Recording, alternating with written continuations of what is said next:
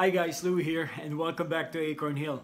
Well, it's the third week of November, and when that occurs in America, yep, you guessed it, it's Thanksgiving Day.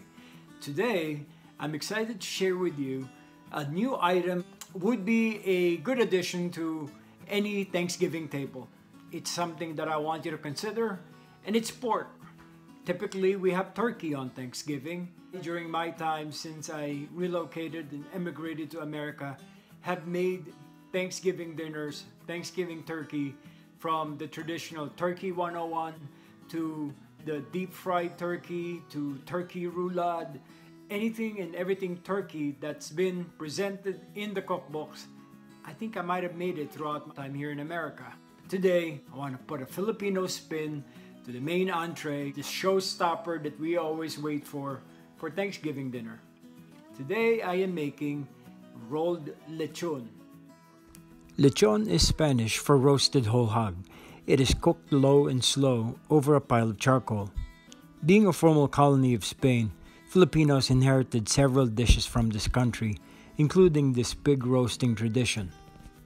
Conventional lechon is stuffed with herbs, spices, and any aromatic ingredient at hand. Any occasion is considered very special when there's lechon on the menu.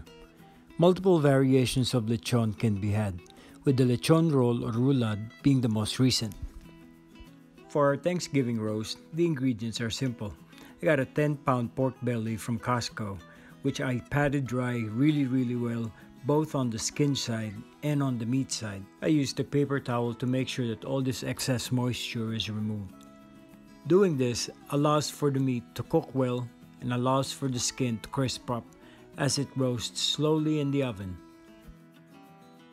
The next thing that I did is prepare the skin of the roast prior to roasting.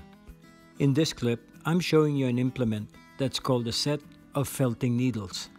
Felting needles are used by wool artisans, weavers, and crafters when blending 2 to 3 threads of wool or fabric together, a process known as felting.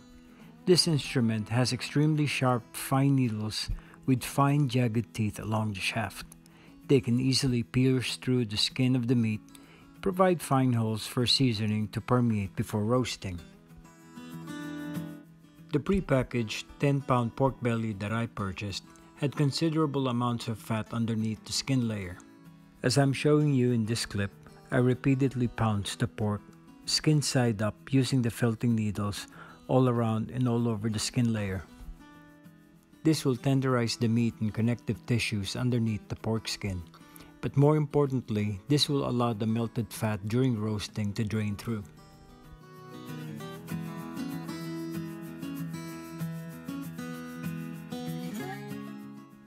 Next thing I did was sprinkle salt all over the skin side of the pork belly.